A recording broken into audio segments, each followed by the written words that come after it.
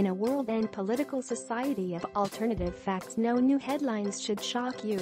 Which is why this latest story will be right on par for what the administration has had to deal with this last year. Allegedly, a porn star was given $130,000 to remain quiet about a 2006 encounter with the president that turned sexual. The people associated with this woman in question alleges she was paid to run around and have the president chase her in his tightly whities so that she could have sex with him. When the left can't take the president down politically, they will stoop to any level to try and defame his name. Now they are attacking Melania Trump and her marriage. This is no exception. The alleged porn star was 38-year-old Stephanie Clifford, who reportedly got paid in 2016, a month before the election. It's argued that she was paid by the president's attorney Michael Cohen. In exchange for the money, she agreed to not speak about her incident publicly. The Daily Mail reported the alleged incident occurred at a hotel in Lake Tahoe during the July 2006 American Century Celebrity Golf Championship at the Edgewood Tahoe Inn State Line, Nevada. It was described this week in a Wall Street Journal report which disclosed the sum allegedly paid. In response to that report, the president's lawyer vehemently denied that any such sexual encounter ever occurred. On Friday, however, a friend of Clifford's came forward to say she had been told about it by her in 2006.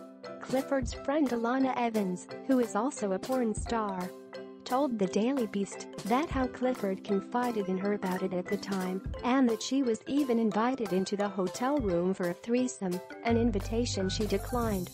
"All I'm going to say is, I ended up with Donald in his hotel room. Picture him chasing me around his hotel room in his tidy whities," she is alleged to have said. In 2006, Trump had been married to the First Lady for a year. Evans and Clifford were close friends at the time and were also neighbors. The women were staying at a hotel near Lake Tahoe, which was documented in photos from that time. Trump was there for the American Century Championship at Edgewood Tahoe Golf Course in Nevada. One such photo is of Clifford and Trump posing together at the tournament. Stormy said she met Donald Trump and then tells me about the golf tournament and how she's supposed to hang out with him later that night, and she invited me, Evans said.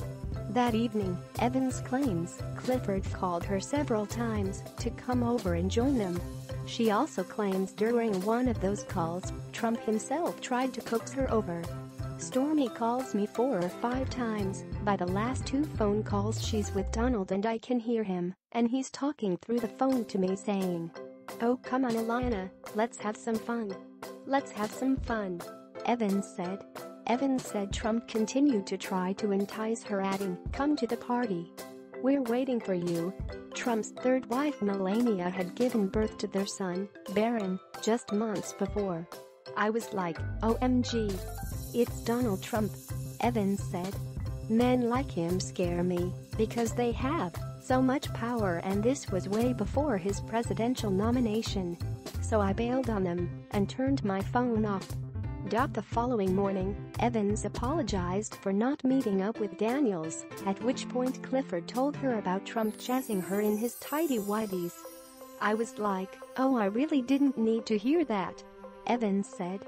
Then she said he offered her keys to his condos in Florida, and I was like, wow, guess you had a good night. And that was the last we ever spoke of it. Friday night, Cohen, for the second time in a day, denied that Trump had an affair with Clifford. These rumors have circulated time and again since 2011. Cohen said in a statement to CNN, "President Trump once again vehemently denies any such occurrences," as Ms. Daniels, a White House official, said in a statement. "These are old, recycled reports, which were published and strongly denied prior to the election. There have been dozens of women who have come out and accused the president of sexual harassment. But in this case, the woman in question isn't even alleging anything. It is people alleging that this might have happened, but not the woman herself, which makes it also speculative and highly questionable. Not to mention that just a few days ago Stephanie Clifford herself released a hand-typed note stating that the incident didn't occur.